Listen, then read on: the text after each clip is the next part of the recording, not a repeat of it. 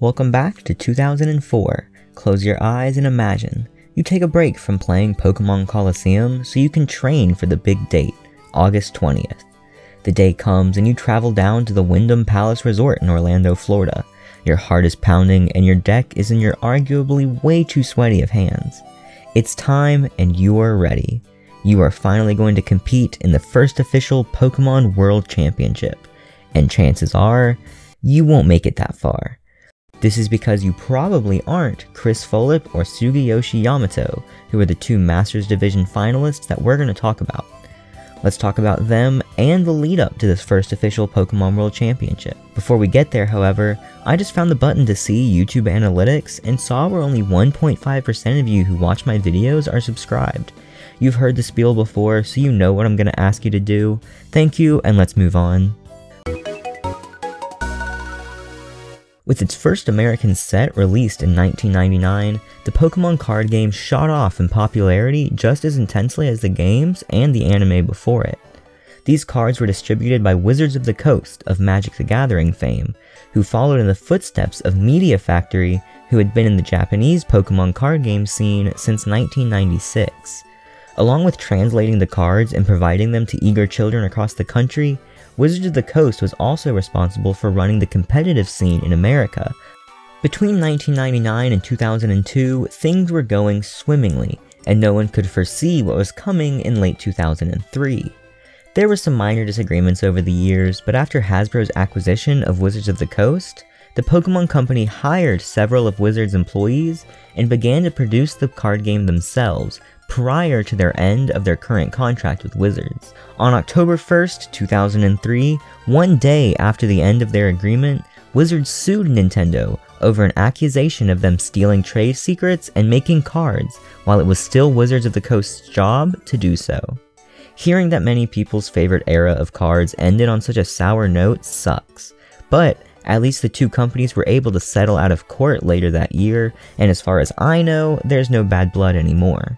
With Pokemon now in charge, they had full control over the printing of their cards and the competitive scene that was based around them. This led to the creation of Pokemon Organized Play, which was Pokemon's way of, organizing play. With any cohesive league, all tournaments led to a world tournament, the Olympics for children who played the Pokemon card game. Well, not only children. For the sake of not having 25-year-old men dunking on 9-year-olds, they added age divisions. These were the Junior Division, 10 and below, Seniors at 11 to 14, and Masters, which were 15 and up. For this specific episode, I plan on covering the Masters Division finalists, but I also plan to jump around divisions moving forward, depending on what decks were printed and what decks are most interesting. One particularly cool fact about the bracket for all divisions is that grand finals were always between one American and one Japanese competitor. The chances of this happening were actually pretty high though, because in all of the 48 World Championship participants, only 6 weren't from either Japan or the US, and the number of foreign competitors per division only decreased as age increased. The Japanese-American matchup we're going to focus on today though, as stated in the start, is Sugiyoshi Yamato and Chris Fulop, with their decks Magma Spirit and Blaziken Tech. Without further ado, let's talk about these decks, how they work, and how they compare. From this point on, everything I say will be under the assumption you know the mechanics of the Pokemon Trading Card game. If you don't, I will leave a super cool video in the description and you can come back here after. Now if you're coming back from that video, or if you didn't need to watch it, it's time for us to dive into Chris Fulop's Blaziken Tech deck. In the trading card game, there are different deck archetypes, which are just basic deck structures that are common during different times in different places. Almost every deck popular in the high-ranked competitive scene is a variation on the current meta. Fulop was no different, with his deck Blaziken Tech being a variation on the past its prime Rambo archetype. So what is a Rambo deck, and what did Chris Fulop do to breathe new life in this dying breed? Rambo is short for Rayquaza EX, Team Aqua's Manectric, Blaziken, and the end goal of the deck, which was one-hit KOs. Fulop used a variation that involved less Rayquaza and more focus on Blaziken EX as the attacker, making it more of a Bambo deck. Being afraid to use the name Bambo, the Pokemon Company landed on the name Blaziken Tech, and that's the name we'll also be using. If you are interested to know Rayquaza's function, assume everything I say for Blaziken EX will also apply to it.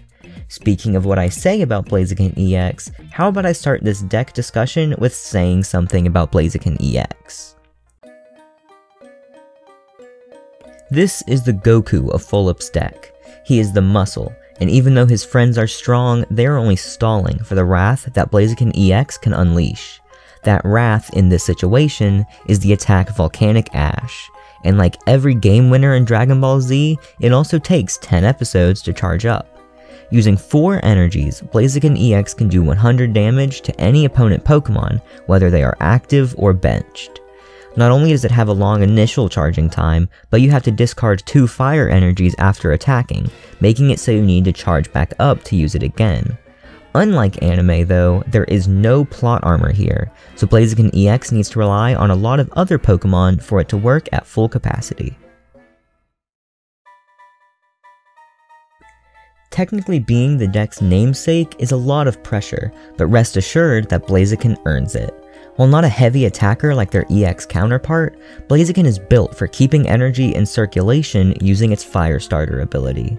The ability states that once per turn, you may take a fire energy from your discard pile and put it on one of your benched Pokemon. This helps make it so that even though Blaziken EX is always losing energy, they can always make it back in some capacity. This Blaziken also has an attack, but it does less damage and still has to remove energy, so bringing energy back to the bench is its largest contribution.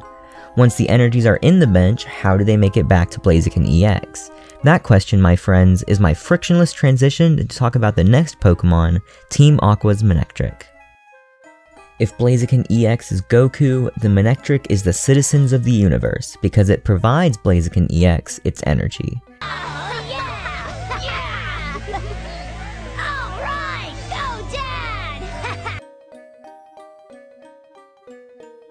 Are these Dragon Ball references getting too much? I can shelf them for now, but no promises for later. Anyways, while it can do decent damage with Thunder Spark, Manectric's main attraction is its ability Power Shift.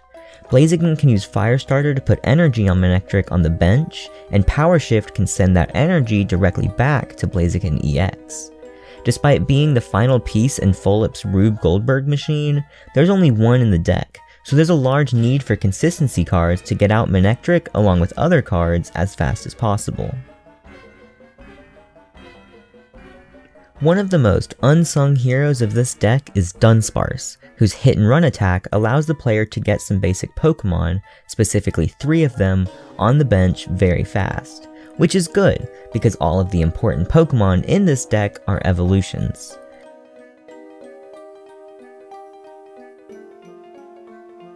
One of these evolved Pokemon is another consistency card, Delcatty. Using Delcatty's energy draw, the player can draw 3 cards in exchange for putting an energy in the discard pile. If you've been paying attention though, and you should be, there will be a quiz later, we know this isn't a problem because of Blaziken's Fire Starter. Delcatty is made even stronger by the supporter card Oracle, which allows you to choose what 2 of those 3 drawn cards will be. These are among many less notable consistency cards, like the usual ones that let you evolve your Pokemon or draw more cards. Lastly, and Folip's largest deviation from the conventional Rambo deck is his Swiss Army Pokemon Bellossom. It earns this title by serving as a counter to multiple other popular decks in the current meta. It was able to counter the American Wailerin Milotic archetype by using its Heal Dance ability to consistently heal against chip damage. This Heal Dance also helped counter the Japanese Magma archetype, which uses the Desert Ruin Stadium to personally assault Blaziken EX. This card's purpose of countering Team Magma decks will become ironic later, but first we need to talk about Folip's competitor, Sugiyoshi Yamato, and his deck, Magma Spirit. In the 2004 meta, many Japanese competitors were using the Team Magma archetype. Obviously, nobody ran this deck better than Sugiyoshi Yamato. You can get an idea of the following behind this deck, knowing that in this tournament alone, it made multiple top 4 finishes even in other age division. Its popularity was just short of having stan accounts made for it. One thing that made it so popular was the built-in synergy between the Team Magma cards, making it so the deck building was less about which cards had any synergy, but more about which ones had better synergy within the given group of cards. Based on the results of the tournament, it's obvious that players found out what those cards were, and now it's our turn to follow in suit and see what cards were used in Yamato's impressive deck, starting with Team Magma's Groudon. Yamato's shining star, Team Magma's Groudon, is responsible for most of the damage done in the Magma Spirit deck. This damage is caused by the move Pulverize. Pulverize only has a small base damage of 50, but that is increased to 70 given the opponent is already damaged. Laying that damage on is easy for Groudon using its other move, Linear Attack, which allows it to deal 20 damage to any Pokemon on the enemy's side. All this, and Groudon doesn't have to discard half its energy when it uses an attack. What could the downside be? Well, in accordance with its ability Power Saver, Groudon cannot attack without at least 3 Team Magma Pokemon in play. Of course though, there is a solution both in Consistency Trainer cards and another special Pokemon. Team Magma's Zongoose was one of my favorite cards when I was little, because the art was cool and it reminded me of my favorite game, Pokémon XD. Also, because at 2 years old, I knew that it was one of the most versatile support cards in Yamato's deck. It can use the move Call for Family to get any other basic Pokemon in the deck onto the bench. Having this move alone isn't special, it's technically worse than Folip's Dunsparce who could get 3 in one turn. Where Zongoose is unique is its ability to do up to 60 damage per turn with a low energy cost. The move Team Play does 10 damage times however many Team Magma Pokemon are in play. This means Zongoose will probably be able to do hefty damage before Groudon, or even before the opponent's MVP is set up. As I reach the end of this Pokemon's description, I realize I am running out of 5th grade level transition sentences, so I'm just gonna skip on to the next 2. Team Magma's Camerupt and Team Magma's Claydol fill in the slot for energy transferring. Camerupt's Overheat ability allows it to take the energy from the discard pile at the cost of 20 health, and Claydol has the ability Magma Switch, which allows it to move energy from any Team Magma Pokemon to any other. This is like Folip's strategy, but with its own unique set of pros and cons. The main difference is Yamato's deck does not need to entirely rely on this strategy to succeed. In addition to their abilities, Camerupt and Claydol can do decent damage, 50 and up to 60 respectively. Now that we've addressed all the damage dealing cards, what's up with the notable trainers? Actually, that was a lie. There is a damage dealing trainer card, Desert Ruins, but we've already addressed that its chip damage is hypothetically cancelled by Blossom, so we're going to move straight into the Team Magma cards. Like I said in the beginning, there's a lot of pre-built synergy between cards, and that is exemplified by these trainers. Cards like Team Magma Ball and Team Magma Conspirator exist for the sole purpose of getting Team Magma Pokemon on the field quicker. In addition to trainers, there is even special Magma Energy, which provides 2 fighting or dark energies, but only for 1 turn at a time. That's it for Team Magma specific cards, but geez, if you had taken a shot every time I said Team Magma, I wouldn't even need to apologize, because you'd have been long gone by now. Luckily, we can move on to the normal trainers with the purpose of things such as drawing cards or switching out. The coolest non-Magma trainer card is Pokemon Reversal, which after a coin flip, can bring a Pokemon from the opponent's bench forward. This works wonderfully with Groudon's ability to hurt Pokemon on the bench and then deal extra pulverized damage. Was this immense pulverizing pressure enough to stop Folip's Blazikens? Yes, but why is that? No matter how hard I looked, there was no official recording, so I can't say what happened definitively. When we get to the point where I can actually see the match, I'll analyze what actually happened. As of now, all I'm about to say is speculation as to what could have been what led to the results on that fateful 2004 afternoon. The biggest fear I would have if I was Fulip would be the low quantity of certain important cards in my deck. Blaziken Tech relied heavily on both Team Aqua's Manectric and Blossom, both of which there were only one of in the deck. There isn't even a Gloom, meaning that Blossom needs special assistance if it even wants to evolve. This isn't a problem when they're in the deck because of all the supporter cards, but even the support card that lets you get them back from the discard pile, there's only one of. You're even more in the hole when they end up as prize cards. Not only is it harder to get prize cards without these important Pokemon, but when you do, there's only a 1 in 6 chance of getting what you need. When you have the pressure of the Pokemon World Championship on your shoulders, that chance feels more like 1 in 7,368,206. That's more of an isolated issue though. When comparing the two decks, the most blaring thing is that Magma Spirit's optimal setup time is significantly shorter than that of Blaziken Tech. Yamato also had the comfort of not using EX Pokemon, which would give the opponent more prize cards when defeated. Lastly, and probably funniest, is that every Pokemon in Fulip's deck was weak to at least one of Yamato's.